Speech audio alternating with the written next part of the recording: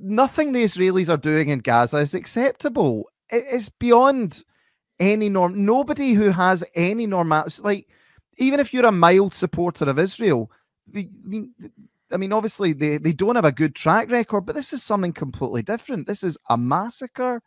It is a genocide. They are starving these people. They are humiliating them. As Katie pointed out, and as much as I don't like Owen Jones, Owen Jones said that this is happening before everybody's eyes, and we're almost helpless about it. I don't think there's a grey area here. You're either against people being innocent people being slaughtered, or you support it.